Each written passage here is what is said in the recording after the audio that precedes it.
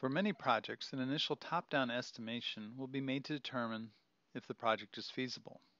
Then, once the project has been given the go-ahead, a detailed bottom-up estimate will be made in order to determine a detailed project schedule and time phase budget. This video will review 4 bottom-up or micro estimation techniques used in project management: single point estimation, 3-point estimates, multiple estimators, and the Delphi technique. There are some general guidelines when estimates are being made for project management. These are: have people familiar with the tasks make the estimate, use several people to make estimates, all estimates should be based on normal conditions, efficient methods, and a normal level of resources. Use consistent time units in estimating task times.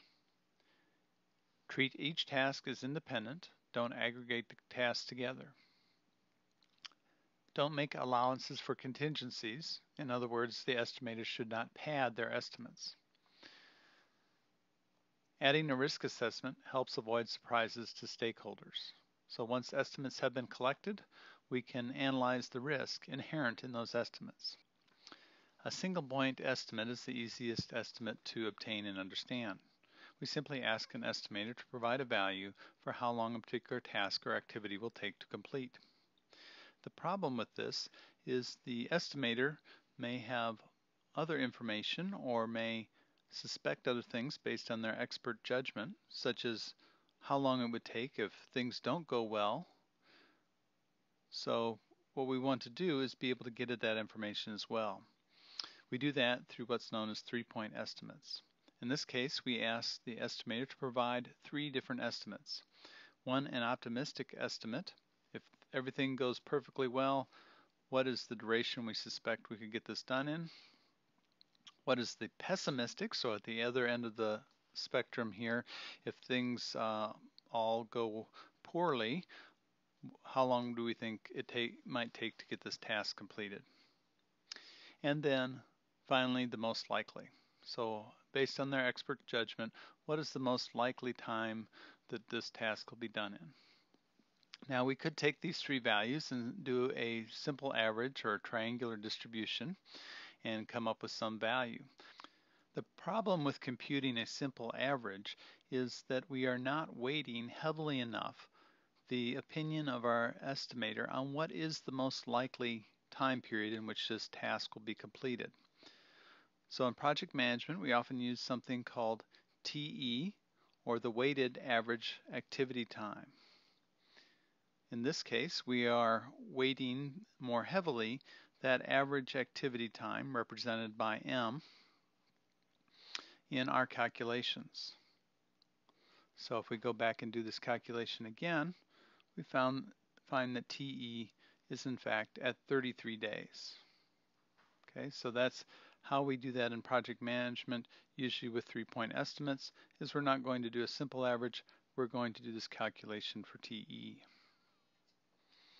TE follows a beta distribution, and so once we actually look at the probabilities of a task or an entire project being done within that TE time, we'll find that it is lying in the middle of the probabilities, so therefore there's probably about a 50% chance that our project will be completed within 33 days. Using TE provides some additional advantages if we want to actually look at the probability of our task being completed within the TE time or the entire project being completed within the time that we have estimated. So a PERT analysis will actually allow us to determine that. If we have an estimated project duration of 243 days as determined by our TE values, we can then ask questions about what is the probability that we will be done within a certain number of days. So what a PERT analysis can do is take into account the variability in these estimates and provide us with some estimation of the amount of risk that our estimates contain. We can also ask multiple estimators to provide us with an estimate of how long it will take for a particular activity or work package to be completed. We can then take those values and we can perform a simple average on those values. We could also ask our three estimators for a 3-point estimate, and we could then calculate an average TE based on those estimations as well.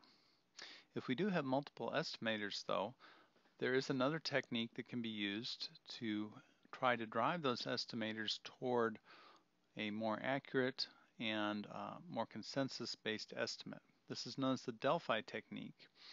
It derives its name from the ancient Greek oracle at Delphi who predicted the future. The oracle was not ever seen and remained anonymous to people receiving the predictions.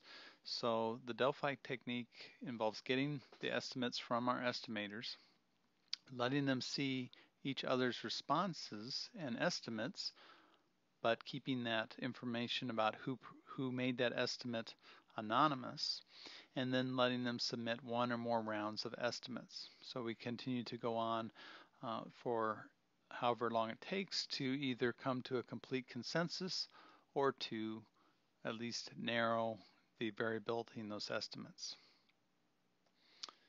So that's a quick summary of the 4 main bottom-up estimation techniques used in project management.